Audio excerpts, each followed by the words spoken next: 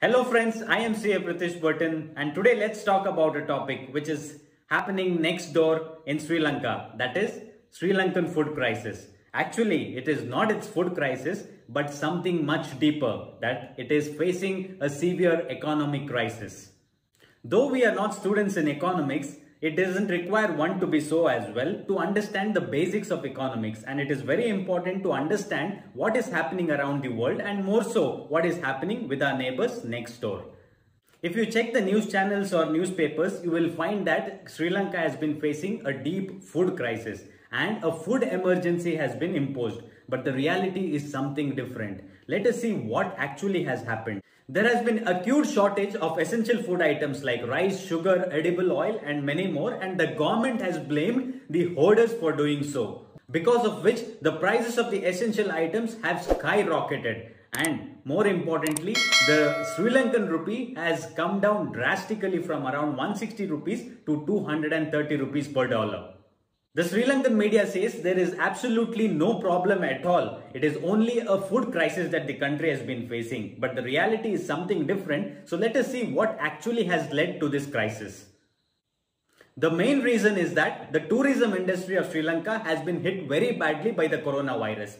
Tourism industry is the biggest strength of the Sri Lankan economy, and because of the virus, there has been no influx of foreign tourists into Sri Lanka, and that is why the economy has taken a very bad beating since 2020.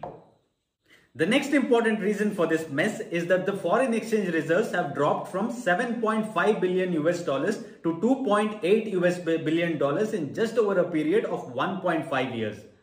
Private banks have completely ran out of foreign exchange in order to source for its imports. Why foreign exchange is important? Because everything is paid in dollars. A similar situation even India had faced in the year 1991 when Chandrasekhar was the Prime Minister. So we had to pledge our gold in order to source our foreign exchange reserves.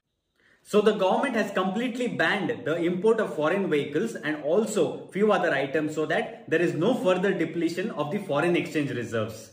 And the situation has gone so bad that one of the Sri Lankan ministers has said that they are going to introduce fuel rationing system, just like we have the ration shops for rice and other essential items in India.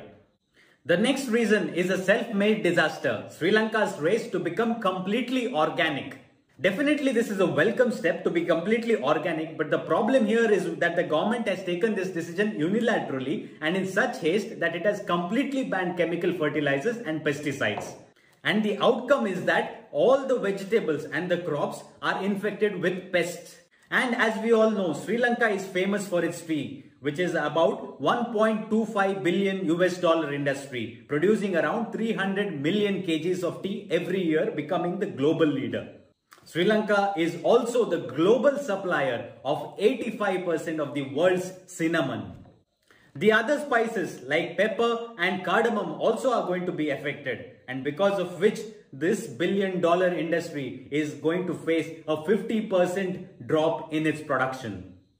So friends, these are the main reasons for Sri Lanka's economic crisis, apart from its excessive borrowing from China to source its infrastructure projects. So what is the government doing? The government has taken a variety of measures to control what actually is happening with its economy. One of them being, it has increased its interest rates. If you keep an FD in Sri Lanka, you would get around 25 to 28% returns, whereas in India, it's not even 5 to 6%. But do not forget, the interest rates are high, but at the same time, the prices of the commodities are also very high. The logic behind hiking the interest rate is that the disposable income in the hands becomes less and people start saving more so that the economy slows down and the price rise or inflation decreases.